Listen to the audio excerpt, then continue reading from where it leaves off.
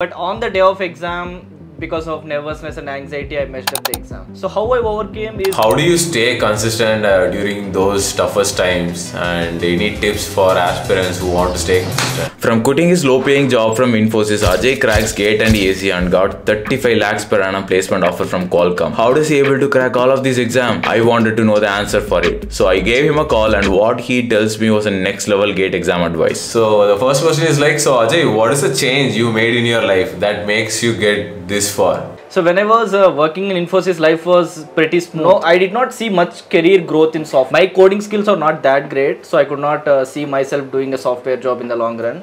So I thought I need to take some risk. So when I told my parents that I'm leaving my job, they were also not happy. It was one good decision I took, and now I'm in a good position only. So Ajay, you have prepared GATE for 3 years. What do you think is the biggest mistake that you have done in the first and second year that you have changed in your third year? So I would not call it mistakes, I would rather call it as lessons, to be frank. Because when I was preparing in 2019, my preparation was really good. I prepared thoroughly, I prepared all the subjects. I have given around 5 to 6 mock tests also. But on the day of exam, because of nervousness and anxiety, I messed up the exam. So there are no specific reasons for that failure, but just because of that nervousness, I completely lost that exam. So for the next attempt in 2020, I made sure that I have to overcome that. So how I overcame is by writing many mock tests. I have written around 10 to 15 mock tests this time.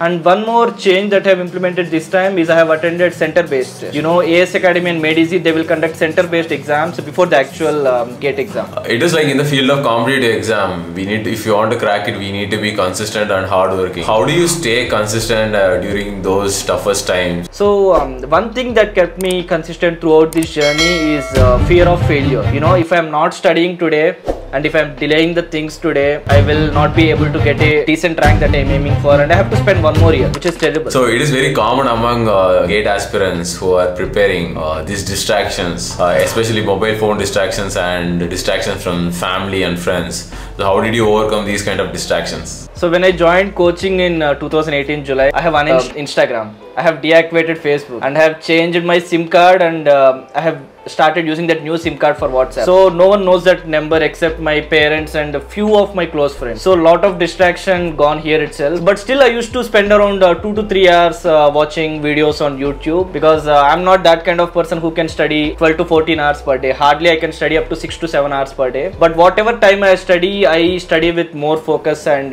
dedication. So Ajay, what was your last 20-day strategy? So I would reserve last 5 days for revision of short notes. So in the remaining 15 days, what I will do, I will write mock test every alternate day. If I am writing mock test today, I will write one more mock test day after tomorrow. So like that, I will write 7 mock tests. In those 8 gap days, I will pick up each subject every day. 8 gap days, 8 subjects, I will study thoroughly. So when you discussed about analyzing the test time, so how do you analyze your test paper after your exam? I will see what was my thought process in the exam. First I will analyze about that. What was I thinking in the exam? And I will open the solution also. I will see what the solution was given, and then I will compare my thoughts with the actual solution. Then I will, whenever I get these kind of questions next time, I have to think like, I should not think like the way how I thought in the exam. I should improve these things. So here comes the final day. We done all the preparation, and our job is to implement whatever we learned and to get the maximum out of marks in exam.